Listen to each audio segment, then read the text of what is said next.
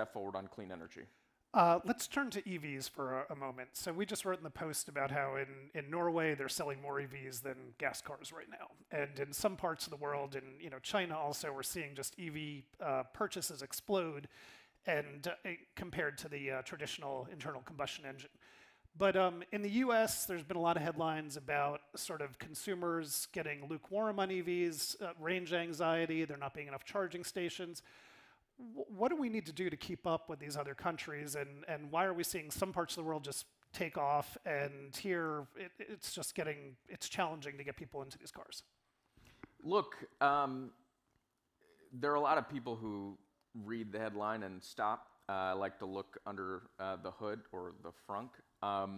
And what you see actually, I think, is a lot of really strong fundamentals in the transformation that's taking place.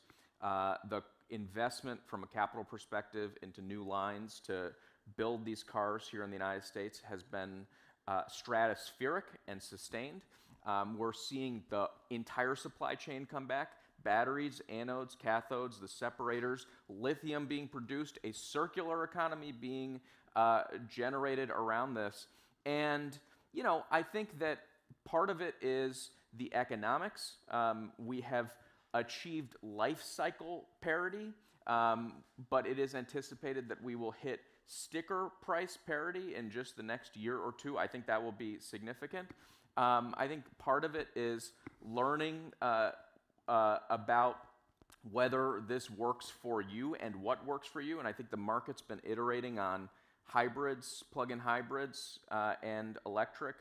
Plug-in hybrids, I think, have raced beyond expectation, in part because their range has doubled in just the last few years.